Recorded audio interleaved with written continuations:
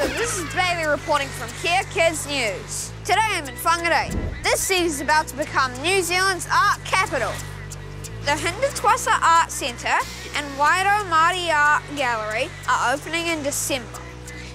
This is the last building designed by super famous artist Hundertwasser. Have you ever been to the city and wondered why all the buildings look dull? Well, so did an Austrian man named Friedensreich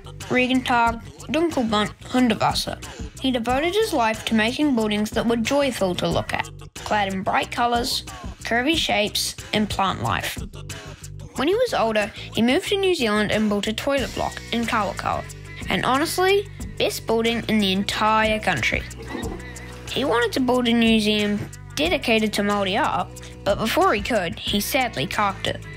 Now, 28 years since he first designed the building, his dream is finally coming true. I hear this gallery is 28 years old. How come it's only being opened now? Good question. So Hundertwasser made the sketch 28 years ago, and some people wanted it and some people didn't. Finally, in the last 5-6 years, people have said, yeah, we want it, and so we're going to build it. And in December, finally, we're going to be allowed inside. Helen, what's the deal with your socks? I'm wearing odd socks today because it's in honour of Hundertwasser. One of the things that he was all about is expressing yourself through your clothes, so he often wore odd socks. Was he wearing odd socks because he was odd? Yes, he was a little odd. Do you know what his pet was? What? A snail. Why did he design toilets? He didn't just create toilets, but Hundertwasser was really interested in art and nature. He believed that, you know, our poo should be turned into gold, and that gold is compost that can go onto the garden. So at the museum, my poo can turn to gold? Yeah, it sure can. Why did Hundertwasser design this gallery? He identified really closely with Māori and their connections with nature. He wanted to give Māori a place to have these incredible exhibitions.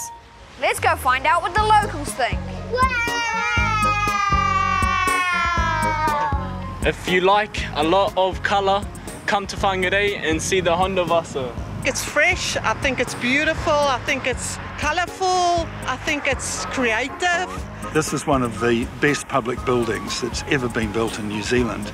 I'm actually really excited because I helped build part of that building by putting on the water main to it. I think it's pretty cool and like lots of nice colours.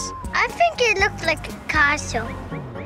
Who are some of the artists that'll have their art in the gallery? Ooh, I'm going to keep that top secret for Wairau Māori Art Gallery, and just to let you know that they'll be having, 3 or 4 exhibitions a year. I think you can expect to see some amazing Māori artists in the gallery. From toilets to canvas, the Northland art scene has everything. This was Bailey reporting from Kea Kids News.